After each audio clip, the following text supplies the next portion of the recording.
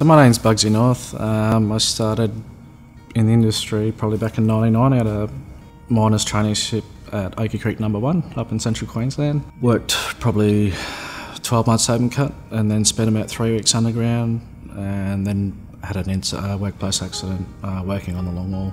Got caught up in the longwall chain conveyor and underground for about 5 hours. Flying doctors cut me out and then flew me down to Brizzy, and then in hospital for about 6 months and out of it, and then back out and then back into my life, so yeah.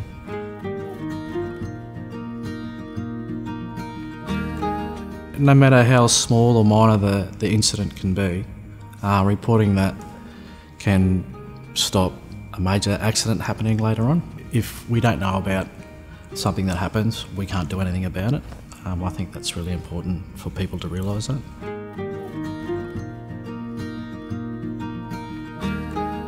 I think it comes from within the crew.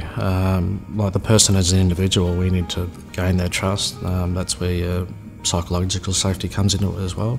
If they don't feel part of the team, they're not going to bother reporting anything, and they think if they do report it, they're going to be in trouble anyway. So we just need to get that whole as your crews, build that trust, and they're going to feel confident speaking up or reporting stuff.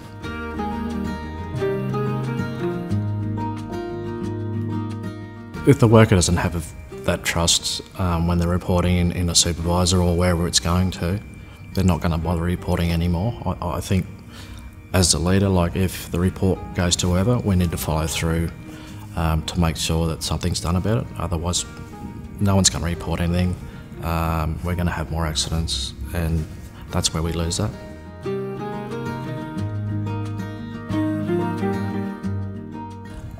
It's probably a key factor. If we're not reporting, it's not going to improve the safety, and they go hand in hand. Like I said, you've got to build that trust, and people have to be confident to speak up and report, and that's going to help the safety in the long run.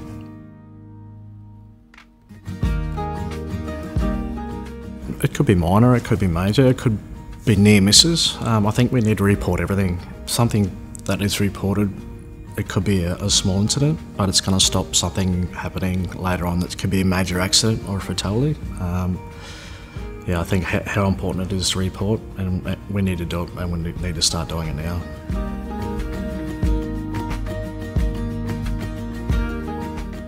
Use your risk management tools, and please don't be somebody that thinks that nothing will ever happen to them.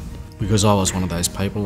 We heard the incidents after every shift. You'd hear the incidents, you'd never see what happened after.